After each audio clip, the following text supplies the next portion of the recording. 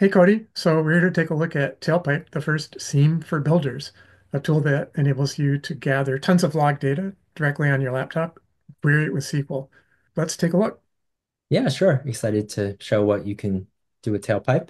Yeah, so I have Tailpipe installed, and here you can see some help information for it as well. So if I go ahead and install the AWS plugin. So there are plugins for other sources too, right? Like Azure, GCP, things like that. Yeah. Yes, yeah, there's a series of plugins, usually per, cloud provider per service. Okay. So I see a list of commands there. I'm guessing the next one we're going to use is collect. Yep, exactly. So what I'm going to do now that I have the AWS plugin installed, is I can go ahead and collect logs from AWS CloudTrail. So I'll make sure that I pull in all the older log data that I have as well. Tailpipe is going out and getting artifacts or files and discovering those, and then from within those files it's actually extracting and enriching rows from those files, or turning those log entries into rows into a table that I'll show in a bit on that I'm able to query. So actually it's finished while I was talking, so in about Okay. 20 seconds I was able to pull out 1.9 million rows from 20 different files that it was able to Okay. locate. So that data is actually stored in Parquet files, but we're going to be able to query it with SQL, right? So like where you can run a Yep. SQL query right from here. Exactly. What I can do is one, just kind of see what logs do I have or how many did I pull down. So using SQL, like you mentioned, I can go ahead and just run a really simple count. And from here, I can see, how I have 1.9 million rows that I was able to collect from my files. Okay. And I just want to point out that internally you've run this on, I think, 135 million rows and Yes. it didn't Yeah. break a Mhm. sweat, right? I mean, so the engine behind this thing is DuckDB and it is powerful. Yep. The speed and the ability to just run queries over this extremely large set of data is really impressive.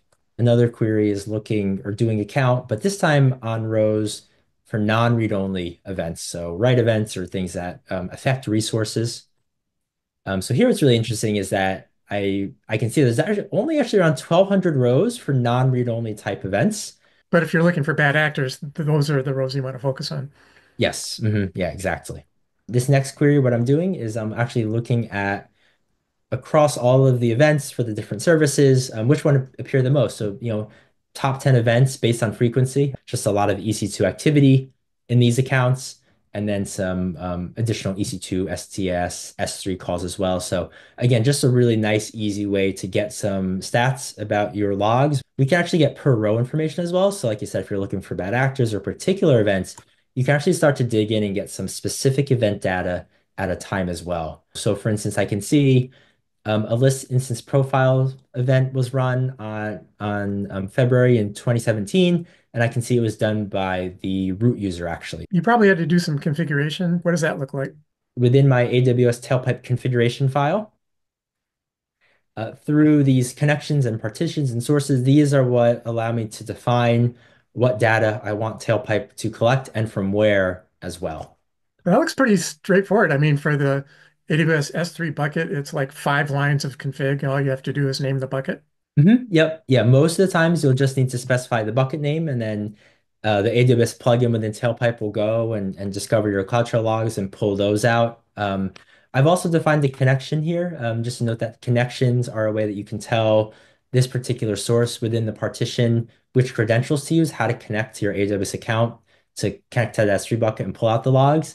And then the connection itself, meant to be fairly simple, where I'm actually just pointing to an AWS CLI profile within my credentials file to tell it how to connect to that AWS account. It looks like, by the way, there are different source types because I see file there as well. So you can also collect just from files that you have local. Yeah, in this case, I have a set of locally downloaded CloudTrail logs that I've downloaded or extracted out of an S3 bucket previously. And yeah, I'm able to just iterate, and these don't require any credentials. Okay, so this is the Tailpipe Hub.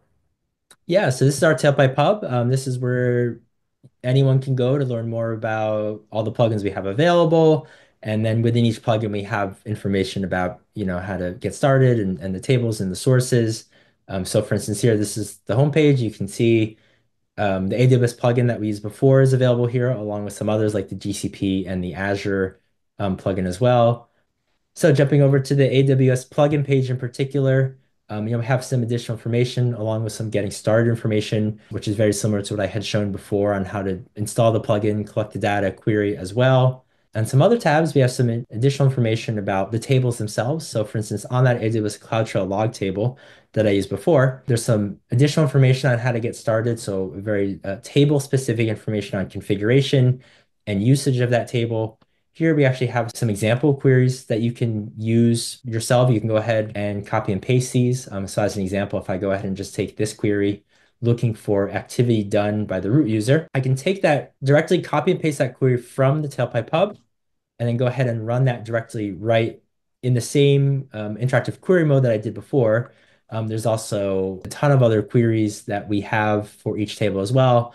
So as an example, for the CloudTrail log table, I can see a variety of queries across multiple services that, like I had shown for the root user query before, these are all meant to be copy pastable as well. That So is a here, long list of stuff. our goal is to make enough example queries available that hopefully someone can find a use case that they're interested in. They can run against their data and look at the rows and look at the results as well. And even if it's not exactly the event that they're looking for, hopefully it's easy enough that you can copy paste and then modify some of the where clause or the select columns as well. We're going to look at the new tailpipe detections mod in PowerPipe. Let's see it. So here, I'm just loading a relatively simple activity dashboard. But with this dashboard, users can really start to get an idea of the shape of their logs or just some of the ongoing activity, summary level information across all of their logs.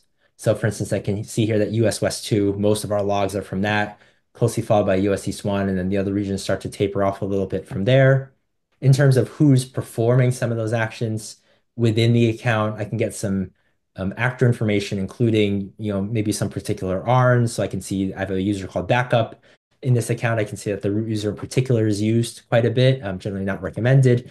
But from this table, I can start to glean some of that information and start to get that high level view. So we can And peek at the SQL query behind these, right? yes, yeah. So per dashboard element, I can go ahead and click in. And from here, I can actually, to your point, see exactly what that query is. So if I want to take this query out and use it locally or use it in another dashboard, right, the query is fully open. That looks like a pretty straightforward SQL query. Is that characteristic of working with tailpipe queries? Yeah, I would say so. In general, the way that we've created the table schemas and organized the data, the goal in general is to make it, like you said, really easy to query and for people who are really familiar with SQL already and have some idea about CloudTrail logs. In general, I believe it's not too hard really to get started and start to explore the data and start to put queries together like this. We also have a series of detections, which are similar to controls for those who are familiar with the PowerPipe controls and our other mods. But detections are something new in PowerPipe, really to help users understand certain low, medium, high critical type activity across their logs to really get an idea of what's occurred within their accounts, and then from there be able to do a deeper investigation. So a detection is basically looking for a pattern in log data. Yes, yeah, exactly. So here we can see it ran again. This is total across the 1.9 million rows that we had seen the summary information in the dashboard. There's about 182 total detection matches or results or pattern matches, like you had mentioned before. So let's dig into the critical one first. These are the ones that people want to see. Here I can see that in general, our detections are grouped by service, just hopefully for easier findability. And then from here, under here, I can see actually within critical ones, let's look at the root user console login. So out of all the logs that we have, there's been 62 events where the root user has logged in to the console and just start to get some information about what occurred at what time. And then from here, I can start to see patterns where maybe across particular dates or from particular IPs, I can get an idea of when this activity occurred. So you're going to typically have a lot of rows. It'd be nice if you could kind of filter them down, right? Yeah, exactly. So let's say for a source IP, if I really want to hone in and see, I can see here from the 3.1 IP that there's some recent events. I can see, is this new or maybe have there been previous console logins from this IP? So what I can actually do is go ahead and filter just on this particular IP. And now I can see actually for root console logins from this IP, actually there's only two events total around the same time frame. So maybe whoever this was, Okay. new location, new computer, something like that. If I wanted to exclude these IPs from my result set because I knew that what was going on at that time, I can also exclude them. So now the two rows that I had seen before from the 3.1, those Yeah. are now not visible in my result set. So you basically go through, toss out the known good actors and zero in on the possible bad actors. Yep, So exactly. there's more data here in the database behind this than we're seeing, right? So Yep. okay. So per row, beyond just the columns that you see here, you can actually view all of the row data by expanding it out and even do some, some searches within. So some of this information, a lot of this information you'll kind of see here on that initial table view. But let's say I wanted to learn more, maybe about user identity or maybe even like the user agent. I want to learn more about when they logged into that console, what was the user agent they were using at the time when they logged into that AWS console. So here I can see some browser information and just typical user agent stuff that is contained within that CloudTrail event, but all available from the full row view here, which you can expand out per row as well. Let's jump down to VPC because I think this is where a lot of people live and they kind of want to see what's happening in their network or security groups. In this case, I actually have a couple of results around for a given security group for ingress or egress rules. A rule was added where it was zero/0 in IPv4 or IPv6. So all access was kind of opened in a particular rule. I can look at the IP permissions for that given security group. Here I can see this is the culprit. I can see that there was actually a rule added for IPv6 allowing all traffic on port 80. This might be an approved action. It might be something a bit suspicious, but either way, this gives me enough details where I can really dig in. And then from here, do a bit more investigation or look at that particular security group to learn more maybe about what happened at that time or maybe what that security group in particular is used for, and then go from there. So we can look at these Yeah. detections through a different lens, right? So this view, we group them all by service, again, just for easy searchability or organization. But like you had mentioned, we also take these detections and we put them under or organize them in a different way. So one view that we have is actually the MITRE ATT&CK framework. What does this mean? I understand that MITRE is a framework for reasoning about these kinds of events. How does this work out in terms of tailpipe? Taking all of the tactics and the techniques that MITRE ATT&CK has defined and given guidance for. What we've done is taken some of those detections that I've shown before around looking for certain patterns or suspicious activity. What we do within the PowerPipe mod is that we actually take those detections and we map them into a given technique slash tactic mapping according to their guidance. So as an example, this is the detection we looked at before. It has the same results.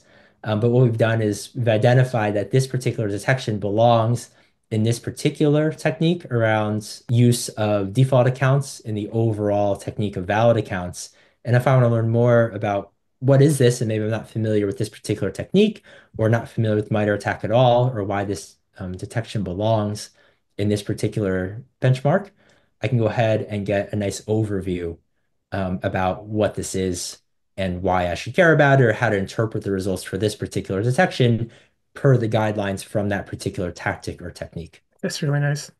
Man, a lot of editorial work went into putting this stuff together. Yeah, definitely a lot of work put in behind organizing and making sure everything mapped out well, but I think really helpful to have all of this put together and really just have it be point and click to be able to view your detections and then view them within the frame of something like the MITRE ATT&CK framework as well.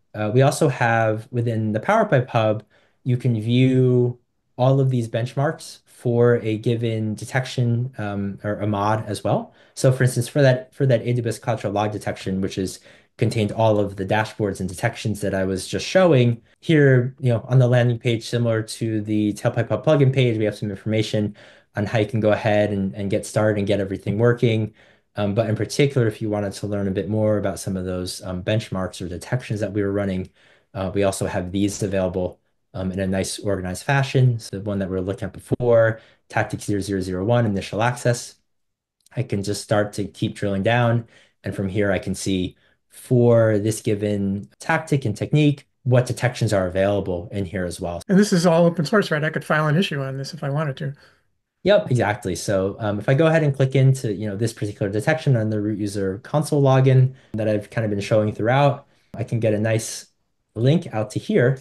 And then from here, I can actually see the definition in HCL for the detection along with the query that runs behind it.